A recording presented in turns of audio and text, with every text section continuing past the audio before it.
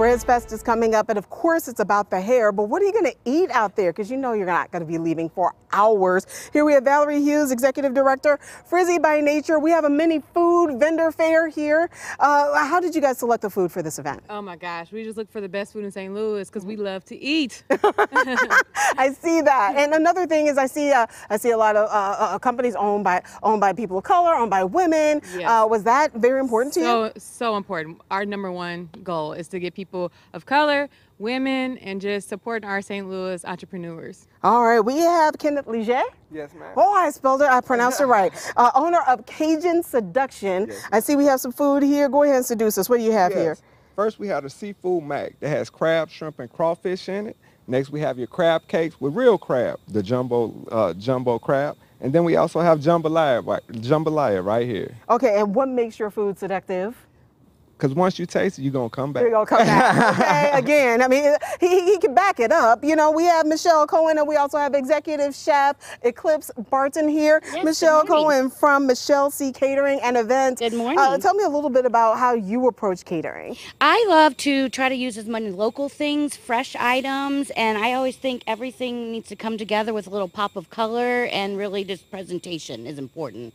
So we're super excited to be doing brunch on Sunday. Ooh. At the Dark Room at the Grandel, and Okay. we're going to be doing some fabulous things that Chef Eclipse has come up with. We've got our homemade biscuits and gravy with some chicken apple sausage. And let me talk to Chef Barton here because he is the head chef. We have to make sure that we, you know, talk to. Well, you are one half of the genius. Yeah. We got to talk to the It takes a executive team. of the. It takes a team. So Yes. tell me a little bit about what we have here in the middle. All right, so we have fresh fruit cups prepared for you.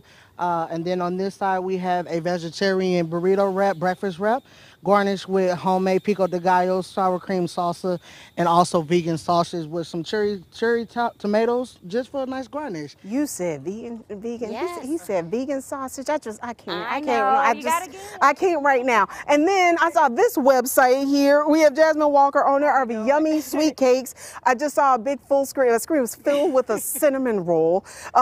You go big with your desserts. What do you have here? So today I have my banana pudding cheesecake, my peach cobbler cheesecake, and of course, Wait, you should have heard the videographer. He said, Go ahead. And then of course we have for vegans a vegan strawberry shortcake cheesecake. Oh my gosh! You have something here for everyone. Everyone. And do you have a do you have a food truck, or do you have a brick and mortar? So we're working on a brick and mortar, but right now we operate like a delivery service. But we are in a couple of restaurants as well. We have Jerk Unlimited that we're in on Cherokee, and Gourmet Street Eats in Jennings. Yeah. All right, everybody. So if you're not hungry yet, then I don't know, we can't really help you. But I do think that you should help yourself to the food that's going to be at the 5th annual Frizz Fest. That will be Saturday, September 17th from noon until 6. That'll be in Tower Grove Park, 3817 Main Drive in South St. Louis.